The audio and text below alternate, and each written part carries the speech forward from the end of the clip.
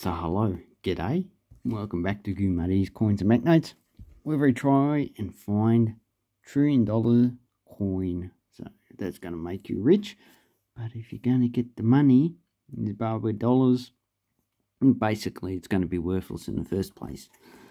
Okay, so in today's video we're looking at the Australian halfpenny from 1955, and this is the lowest minted halfpenny issued in the name of Queen Elizabeth II.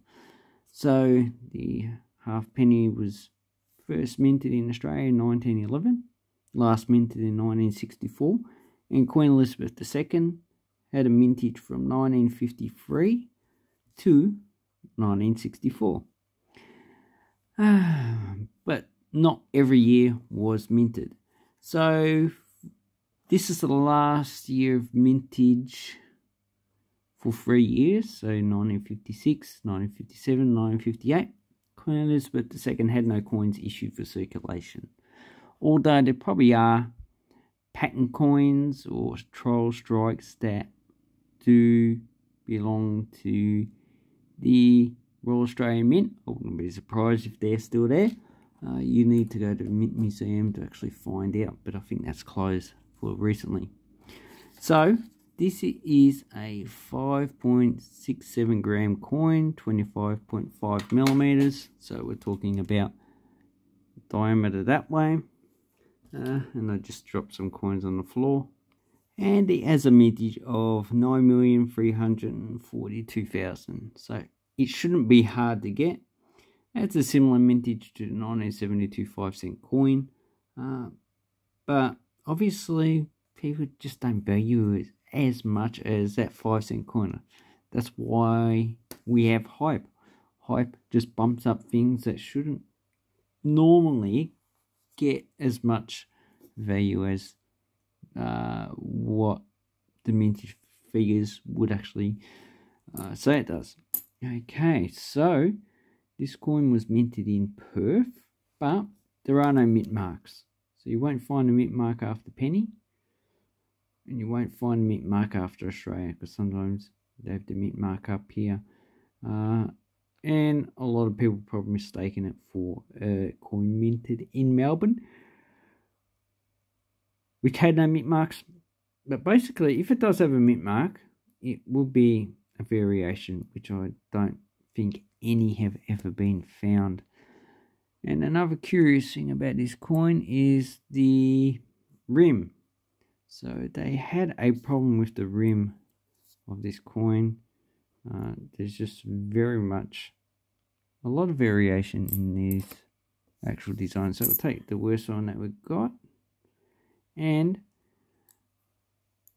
in the next 3 years actually must have either changed the machinery, introduced better technologies, or maybe better training, in which they did radically improve the actual design of the rims. So you can see all the thick denticles there. Here you can see some of them, but as you can see, the problem with the rim, and also a lot of the lettering is quite either it's not engraved properly or grease strike or whatever. And also, if we look on the obverse of the coins at the front, you can see the actual denticles there. So they had a problem on both sides. And on the other coin, yeah, so the beads. So these are beads. They just had, that looks more like denticles. Yeah, so they just had a problem with minting these coins. So maybe they stopped minting these for a while so they can actually improve the quality of the coin. But I reckon that these have a lot more character than later coins. So here's a 1960, doesn't have as much character, although I quite like that. And what would you be paying for one of these coins? So for a coin very fine and below, you're probably paying $1. I'd say very good fine coins, pretty much just scrap metal. Extremely fine, about $3. This coin here, it's probably fine coin. I'd say put it in fine condition. How about that one? That's in fine. So these are all low grade coins that I've got here, which are less than $1. But an uncirculated coin, you're probably paying about $10 to $20. So not really hard to get. Gem uncirculated, so that should be MS65 to 70. If there's any actually graded at 70, you're probably paying about $100 for it. Okay, so what are the errors you're going to find? So apart from die cracks, lamination flaws, cuds, what else? Clip planchets, ram strikes, off centers, stuff like that, which occurs pretty much on coins in every year.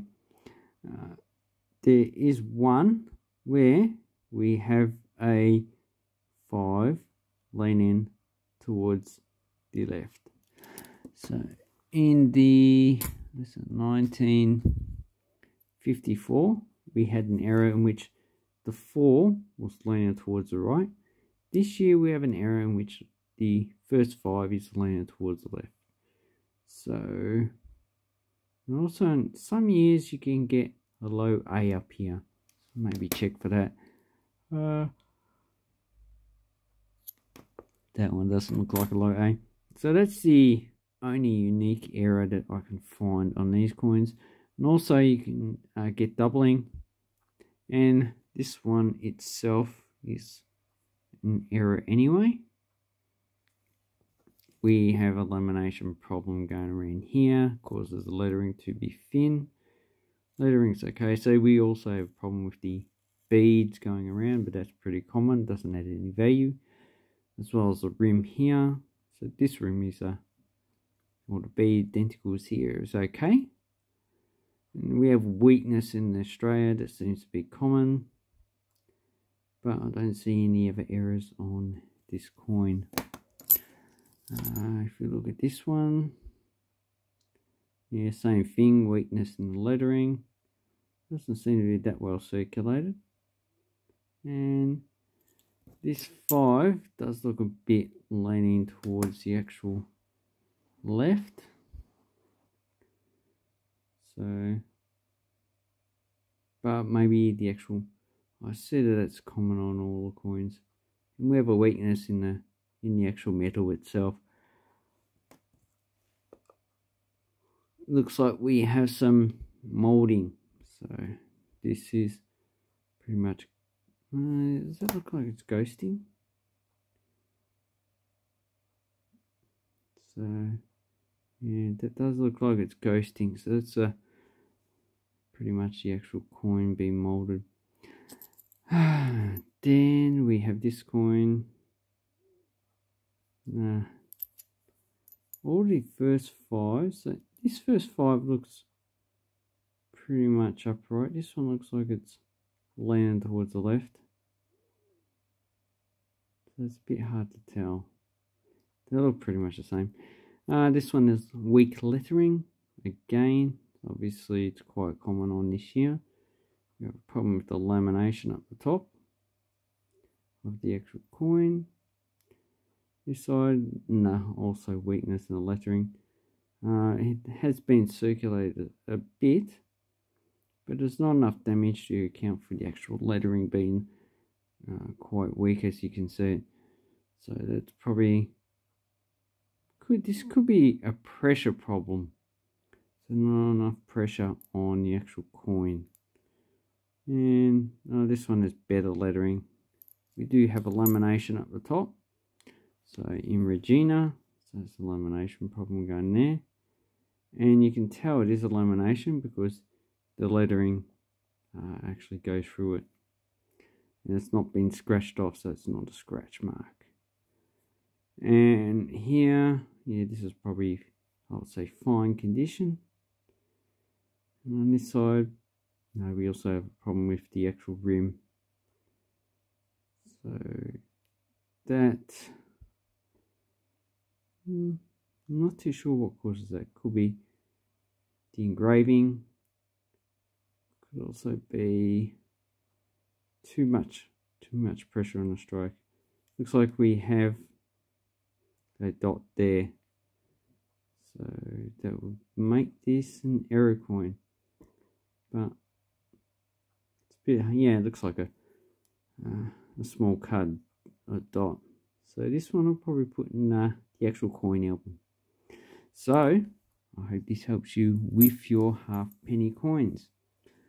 Lowest mintage of Queen Elizabeth II, but it is not a hard coin to get. You should be able to get quite a few in, if you get a whole bulk lot of coins, 1 kilo or whatever, you should get one of these in those. Anyway, thank you very much and have an awesome coin and banknote collecting time. Thank you and goodbye.